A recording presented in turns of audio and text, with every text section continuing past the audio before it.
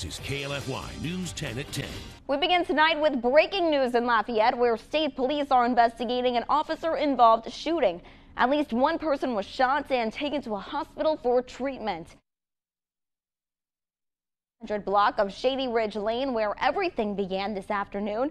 Kai, what have you learned?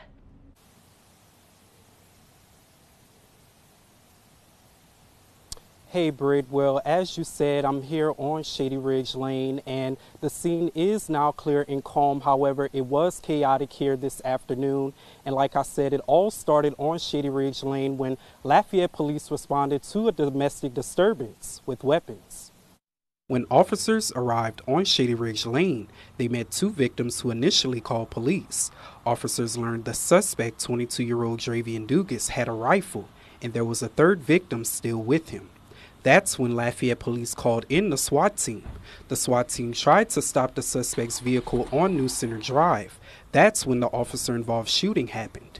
The suspect then fled the area with the victim still inside the vehicle with him.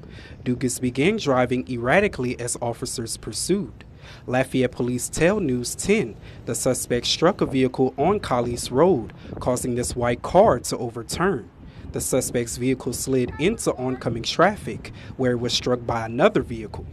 Officers with LPD then pinned Dugas' vehicle to stop the suspect. 4 people, including the suspect, was taken to a hospital for moderate injuries. The suspect is now in custody. Now, Lafayette Police is investigating the domestic complaint, and Louisiana State Police is investigating the officer-involved shooting. And as more information come in, we will update you guys on our website at klfy.com. But for now, live in Lafayette, Kai Price, KLFY News 10. Kai,